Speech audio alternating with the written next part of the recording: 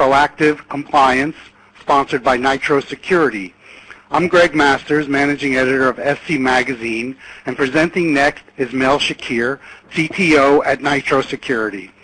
Mel is responsible for developing and implementing the company's overall technology vision, including next-generation application and database security management solutions. Today he will be discussing a new proactive compliance model that improves security while fitting compliance into day-to-day business operations. This new model reduces costs and increases efficiency so that the annual audit becomes a simple formality.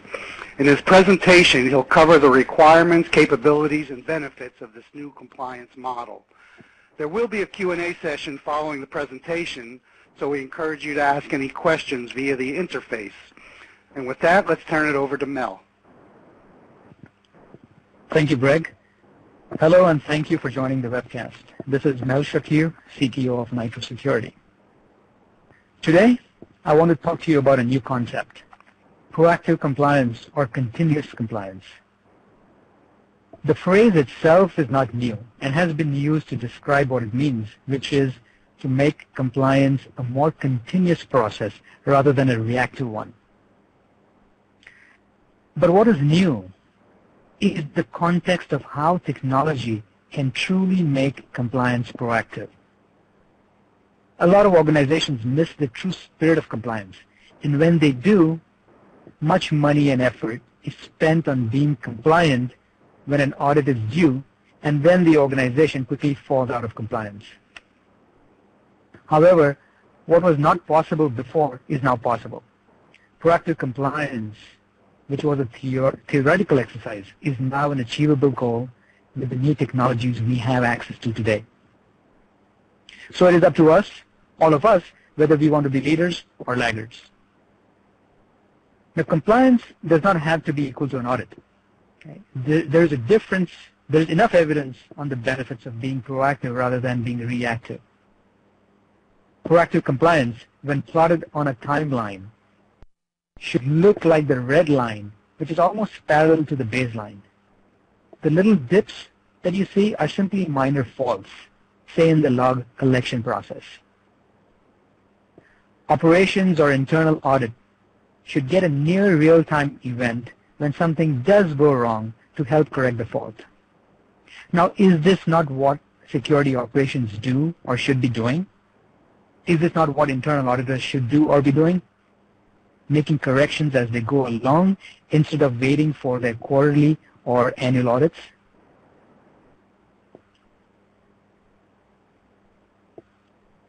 What we are after is a continuous feedback loop. So the prerequisite for proactive compliance must be real-time information gathering. How can we get continuous output if the input is discrete? Today, SIM, Security Information and Event Management products, are the enabling technology for real-time information gathering. Without a SIM, we cannot achieve proactive compliance.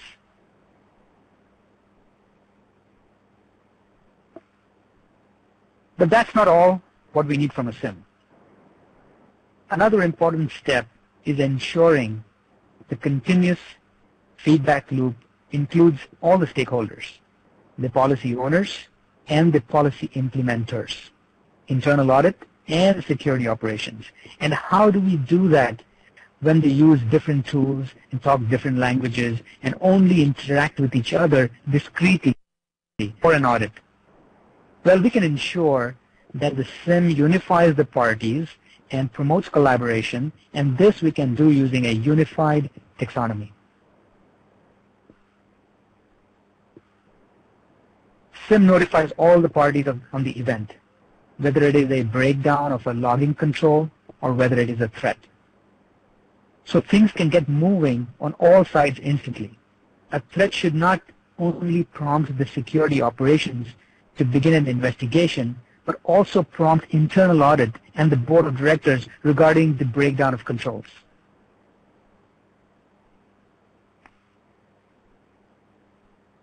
Now, of course, the logging tool has to be intelligent. And SIMs typically have the smarts. You can't produce any useful information or any useful notifications simply from raw log data. If user Bob, for example, logs into an IP address 1234, it does not mean much for a person in internal audit. SIM must send a notification suggesting that Bob's access was inappropriate because the user is not an IT administrator, he's not coming from the IT admin network, but still is using privileged credentials and accessing a high-risk system which he shouldn't be using. Then it becomes an actionable event and useful for achieving our goal of proactive compliance. Without context, data is raw and incomprehensible. Now, isn't one of our objectives of compliance to detect fraud and theft and have the evidence to support an investigation? But the logs you're collecting don't necessarily have all the information. Now, do you have the logs on what documents were exchanged by users? What was in the response of a database query? The contents of a webmail or a chat session? If you don't, then you are essentially blind to a significant wealth of information. However, there is ample information on the network that can be tapped into. A lot of this information is transient, and if it is not saved, it is gone forever. Therefore, incorporating database activity monitoring, application monitoring, protocol monitoring, file integrity monitoring, data leakage monitoring, all of this into the SIM becomes essential. Only then can you address questions like, how many database records were accessed and did they have cardholder data? Who did the perpetrator chat with and send emails to, and what was in those emails? This, I believe, is necessary for proactive compliance.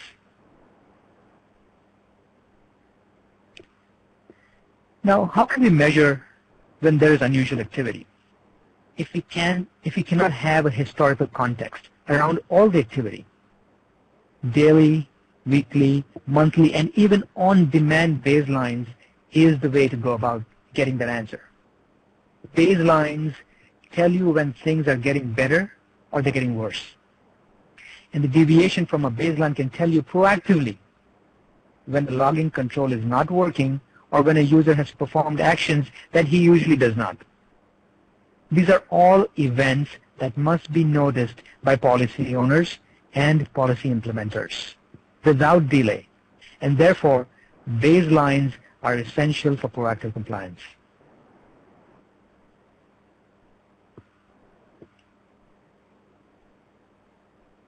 I feel the same about risk scoring.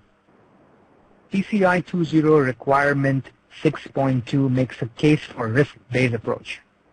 Essentially, it is telling you to focus on what's important. In this screenshot, the organization has taken the time to classify their file servers as unclassified and sensitive. Now, the SIM lets them focus and report on risk. The risk score can be on an asset, asset attributes, asset vulnerabilities, type of event, the user's roles and entitlements, or any source that can provide enrichment information. It could be a list of point-of-sale systems at your retail locations that have been hacked before, or based on a watch list provided by your fraud department or from your human resources department's evaluation system, or a recent deceased person list. Okay? So the enrichment can come from anywhere.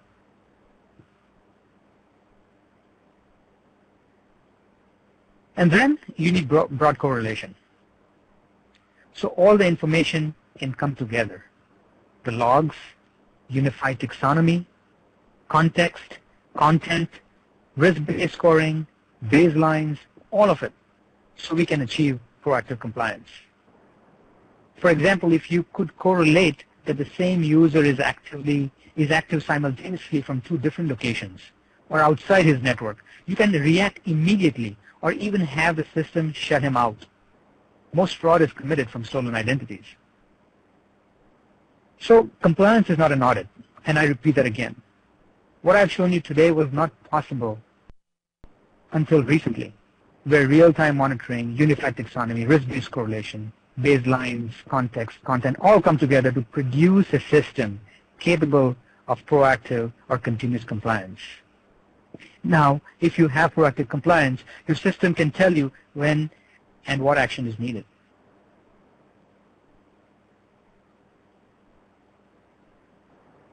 So let me talk a little bit about now, how we address the challenge at Nitro Security to make proactive compliance a reality. What you see now is our flagship product, the NitroView Enterprise Security Manager, which is essentially the SIM console. Then there are receivers or collectors that feed data from the different logs that you have in your environment. And another essential component of the SIM is the Enterprise Log Manager, or the ELM. Okay? Now this is for your long-term compliant log management. Now for smaller enterprises, all the components can be in a single box: the ESM, the Security Manager, the ELM, the Log Manager, and the receiver, which is essentially a collector for third-party logs, or they can be broken up and be on separate devices. And all these devices, they communicate through secured TLS encrypted channels. You can add SAN, NAS, and utilize your storage infrastructure along with the solution. Now to make the solution proactive, we need to tap into the intelligence of the network, which is one of the points that I made earlier, that you need to be able to tap into the database transactions, for example. And one of the components that feeds up to the NITSM is our DBM, or the database monitor, which monitors not only queries, but also in the response, did the user get 5,000 credit card numbers back. Another essential component of the SIM, which is included as part of our solution, is the NitroView Application Data Monitor. Okay. Now this not only monitors, this technology that is actually based on deep packet inspection, the DBM, where it non-intrusively monitors various different protocols and documents that are being exchanged. Okay. Chatting with whom and what are they chatting about? What is somebody sending over web mail, for example? Is there potential sensitive data leaking the organization? What's happening with respect to different protocols? Are the security policies being adhered to? For example, is somebody using MSN Messenger which is against our security policy? All of that information, which is not in the logs, is now derived through deep packet inspection straight from the network. And finally, we also have the IPS, the Intrusion Protection System, which is a component that goes in line closer to the perimeter and looks for malware, viruses, trojans, and things of that nature. And one of the things we do differently with our NitroView IPS is we also bring in flow data, okay? NetFlow, JFlow, for example.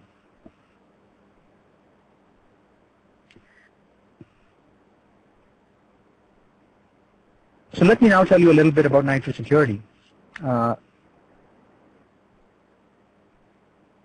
We have a pretty good growth over the past few years, and now we are starting to aggressively market outside the US from our EMEA base in the UK.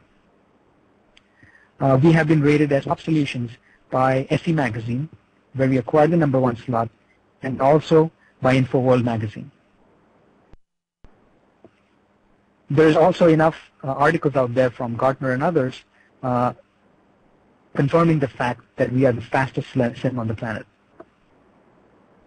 And speed and scale become extremely important as you collect data over weeks and months and years, and you need that interaction with the system in real time for proactive compliance.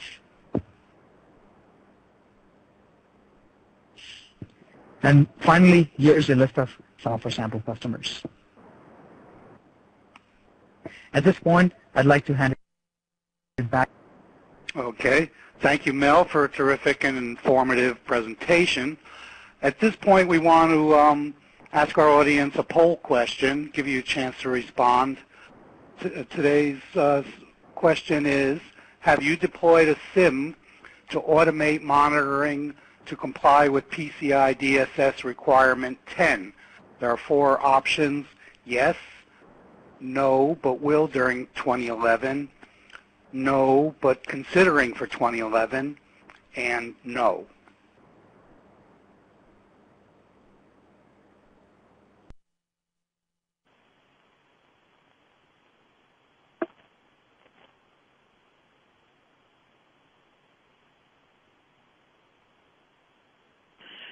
Okay, so while we're giving everyone a chance to vote in the poll, I could encourage you to ask questions. There's a Q&A button at the bottom left of your screen, and hopefully we'll have time so that Mel can answer all of the questions. The poll is now flashing, and it looks like 41% of people have answered no, and 33, almost 34% have answered yes. People will be deploying a SIM to automate monitoring to comply with PCI DSS requirements. 16% say no, but considering for 2011, and almost 8% say no, but will during 2011. Mel, does that seem logical to you, these results? Yes, this number accurately represents what we have seen in other polls as well. So no surprise there. Okay. And then we could jump over to questions. And the first one has come in for Mel. Monitoring application logs is now a requirement per PCI-DSS 2.0. How can SIM help with this? So SIM technology, which helps collect logs from the sources that do generate logs. It's not limited to only monitoring your network devices and your security devices at the perimeter. More and more folks are starting to use the SIM to monitor their applications. Because with the SIM, you already have the infrastructure that you need to be able to bring in the logs, process them, be able to slice and dice the information, and view it in a way that makes sense. You can report upon it. And there's a bunch of different use cases around monitoring application logs. For example, insider threat being one of them. Now, the PCI-DSS, of course, in 2.0 makes it really clear that the PCI applications themselves, they have to generate the logs, number one, because there may be some applications, especially the homegrown custom applications, that may not be producing those logs.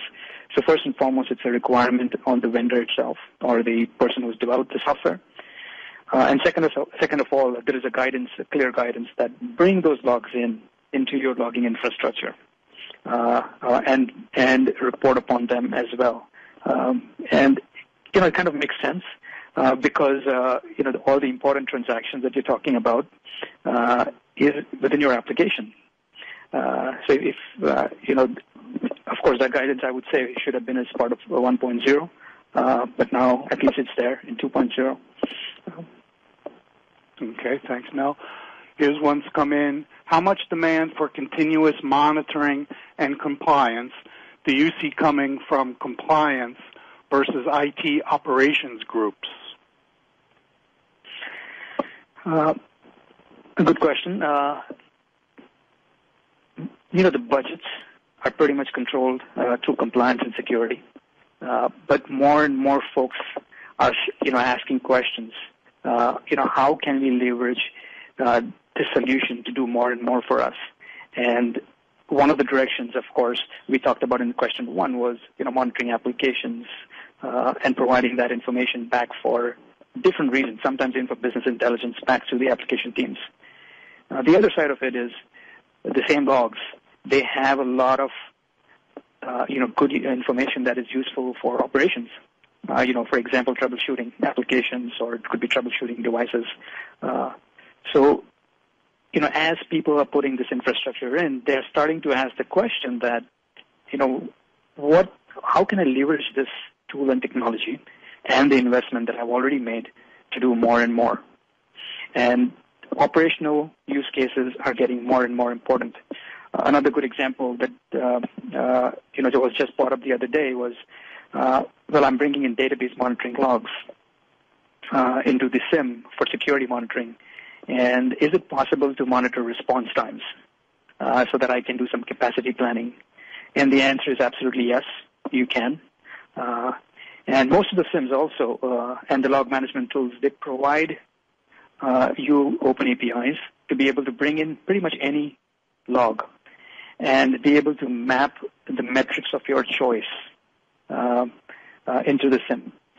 So yes, absolutely, you must utilize your SIM infrastructure for operations and for business intelligence as well.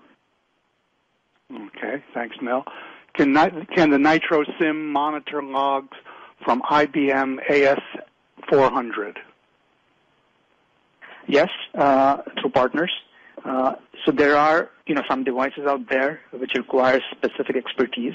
So, for example, especially when it comes to mainframe and the I-Series AS400 kinds of devices, there are some vendors that we work with very closely who provide that expertise, the expertise of bringing in information from these sources into a standard format, let's say like syslog. Now we support many different options. So one is either you can utilize our partner vendors to do this conversion in real time through their agents. You also have another choice, which does not cost any additional money, which is essentially putting in place some jobs to be able to export the data that is being generated within the mainframe and the AS400 systems into some form of text. Okay, so once it's converted into a text log, and again, these features are natively built into these into the systems, then it pretty much becomes a log that needs to be parsed and brought into the SIM.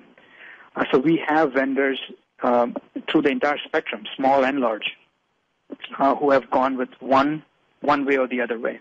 Some of them have used agents, and some of them have chosen to cut down their expenses, or in some cases did not have a preference for an agent because it would impact their performance, and they went with exporting of the logs that are generated in the mainframe and the AS400 out in a text format on a scheduled basis. Some do it on a daily basis, some do it on a hourly or twice a day basis, and then the SIM just pretty much parses that log and brings it into the logging infrastructure. So you have two choices: real time through agents, or periodical, like daily or multiple times a day. Very good. And what degree of customization is available with the APIs? Well, the API is fairly open. So we in our product we have something called the Nitro plugin protocol, and if you choose to use the Nitro plugin protocol, then the burden is on you to do the parsing and send us the message in the required format. Okay, we would assume that the log is completely parsed. That is one way to do that, and we refer to that as raw NPP, or raw Nitro plugin protocol. Now, this is advantageous when especially when the log is complex, multi-line, or something non-standard, and you need to program your custom logic and process it, or extract only nuggets of useful information from otherwise boring logs. Okay, we've been with many customers. We find that the applications producing the logs has a lot of extra use information, which sometimes is not needed, and they would write code to parse out let's say the login, the log off, or access to certain important transactions from those logs and send those over as NPP messages. Now, NPP is very open. You can utilize, Perl script to send the information back. So it's very simple to write. We provide sample scripts. If you have expertise in C, C++, and you would rather do it that way, you can use any programming language of your choice to be able to send information via NPP. Now, that's raw NPP. Now, we also provide another way that you utilize NPP, but send stream the information as syslog. So you essentially write a parser. It could be as simple as just tailing the file, opening the file and tailing the file. And then you, for the transport, instead of using raw NPP messages, you do the transport as syslog. Now, when you do that, you can utilize the NitroView interface to create rules for parsing the messages that are now coming through a standard syslog format.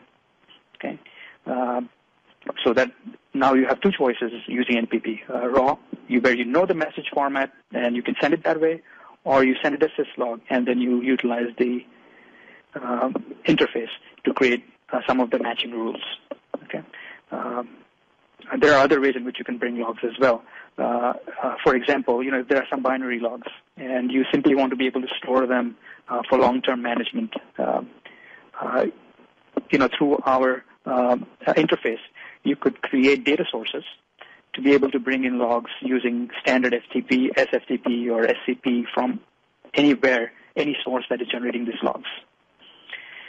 Now, going beyond that, we also have other options, actually. We have something called the, NitroView agents. And with the agents, we also provide a plug-in option to the agents themselves. And this is also another way to bring in the logs. You could program your own plugin, or we could program the plugin, and utilize the agent server communication piece that is already built into NitroView to bring in those logs. Now, what are the advantages of using one approach versus another? Well, the agents, there is more communication and management through the NitroView interface. Whereas in case of the Nitro plugin protocol, we're assuming that this is a third-party device, very much like a syslog device, who knows what it's doing. It doesn't have to be managed, and it is going to send the data that it has when it has it across NitroView. Okay, so you have all of these options available to you. Okay, thanks, Mel. What are the platform limitations for the servers used to run, install, and access the various Nitro products?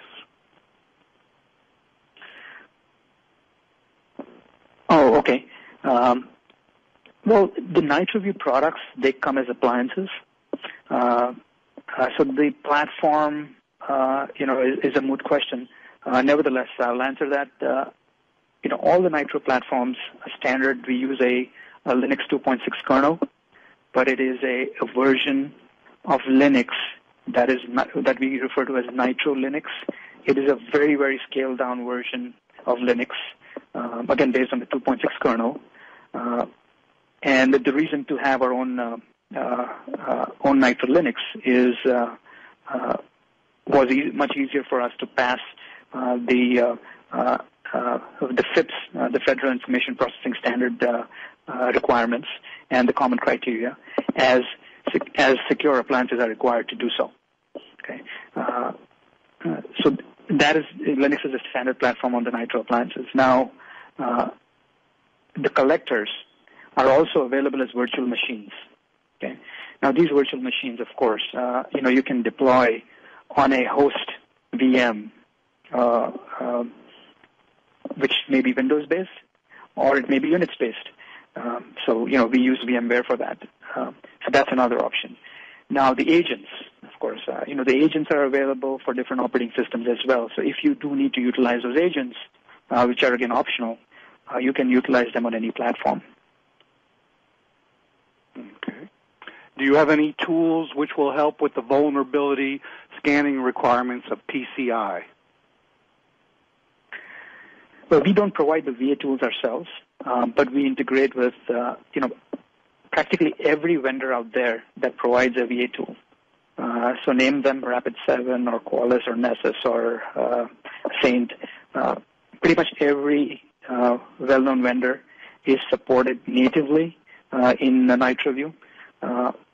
This is a requirement that the SIM must have, and the reason to bring that data in, of course, is to be able to apply the right severity, the right weights to the events that are occurring on your systems.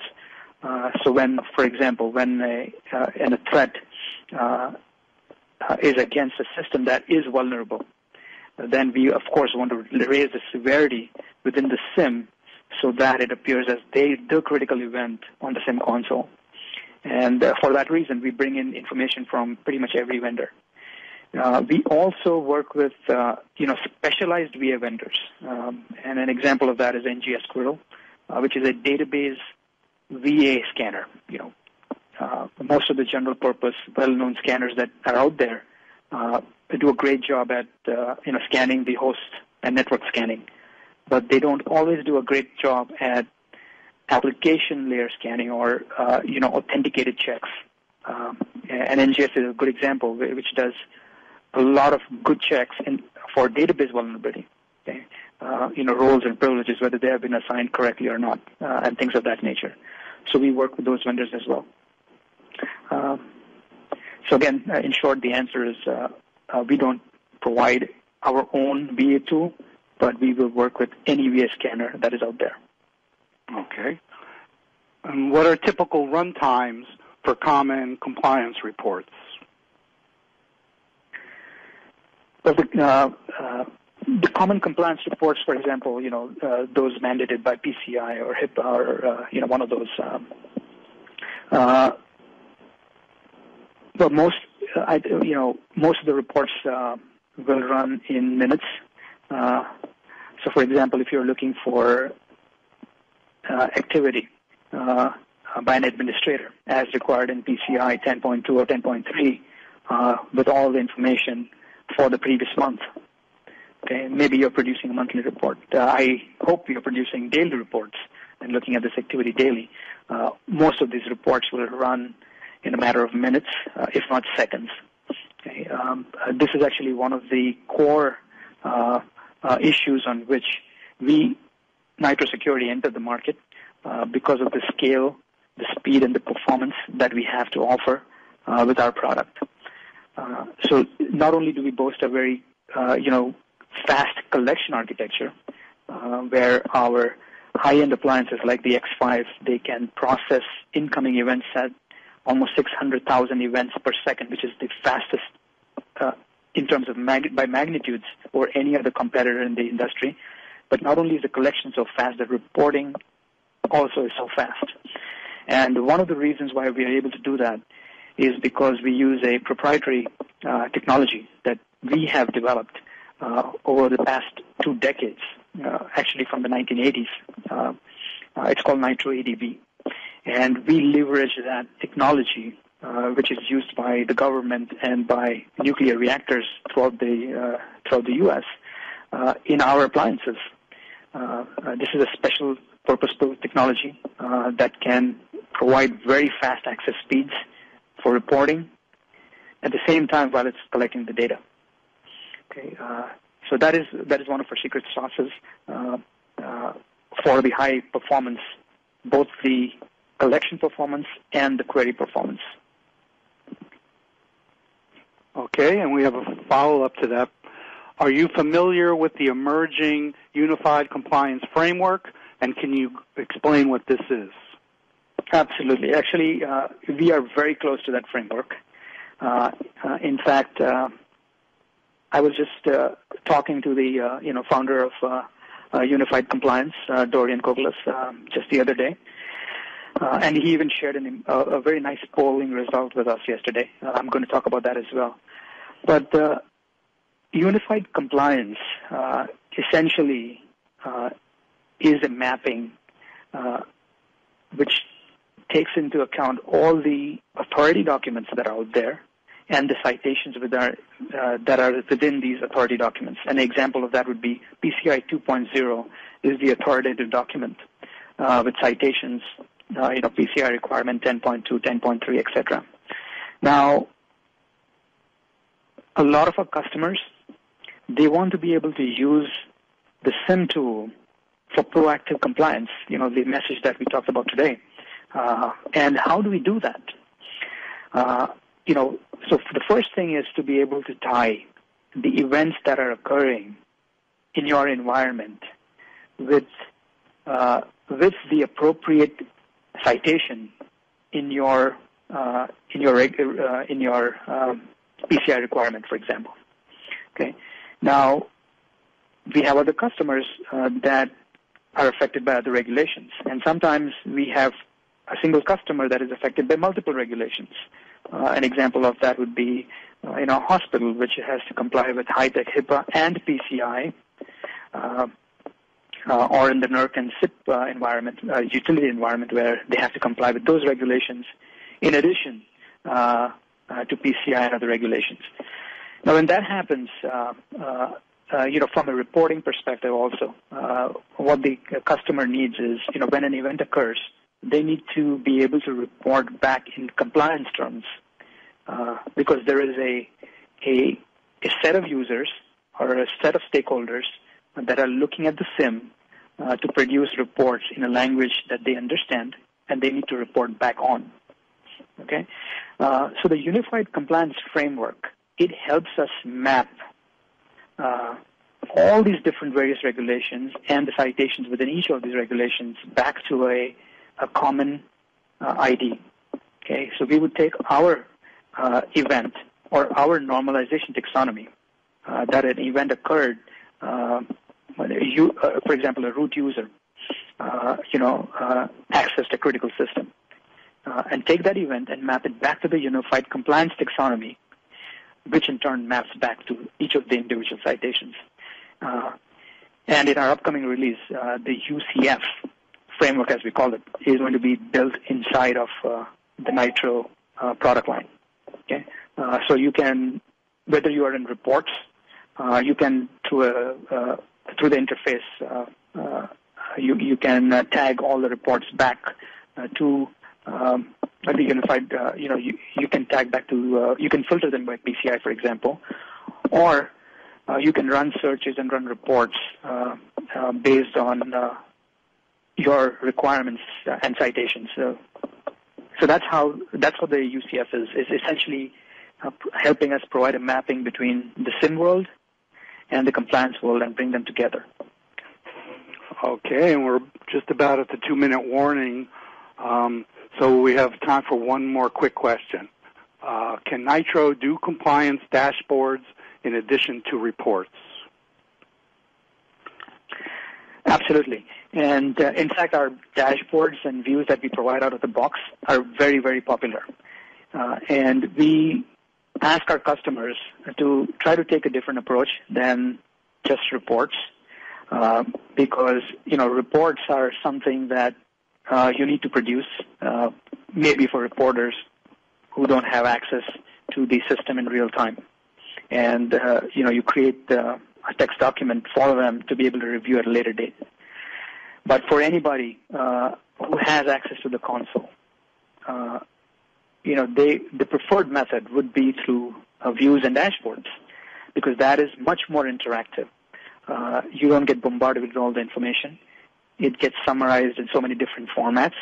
You can pivot, drill down into the things that are important to you, as opposed to getting a binder of information, with a lot of text in it. So we have both options. And in fact, in our reporting, you can choose to send graphical dashboards, snapshots as a report, in addition to your custom, crystal report kind of reports, which are tables of information. So you have both options. Okay, very good. Well, with that, we're going to have to wrap it up. We want to thank Mel Shakir, the CTO at Nitro Security, for his time today and a great presentation. And we thank you in the audience